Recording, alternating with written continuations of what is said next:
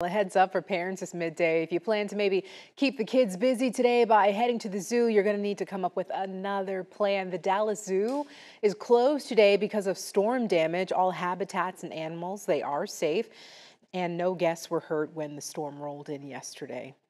Now, we've seen damage across North Texas, including northeast Dallas. Our Suzanne Bruner checked out the situation there.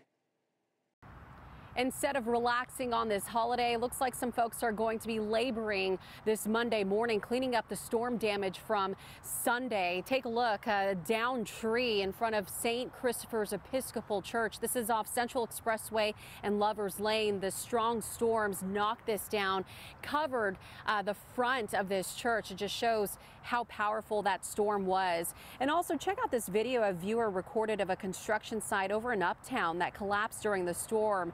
Not far from that area, about 10 more miles away, even more damage. The winds were so strong it knocked out bricks off this apartment complex. People came out to bricks scattered around the parking lot and on top of cars. And this was the common scene in neighborhoods around Dallas. Downed trees around neighborhoods. Joe Ramirez sent this photo to us of a tree that fell across an Oak Cliff neighborhood, blocking the road. And thanks to George Reba for tagging us in this photo. This is actually where we are right now.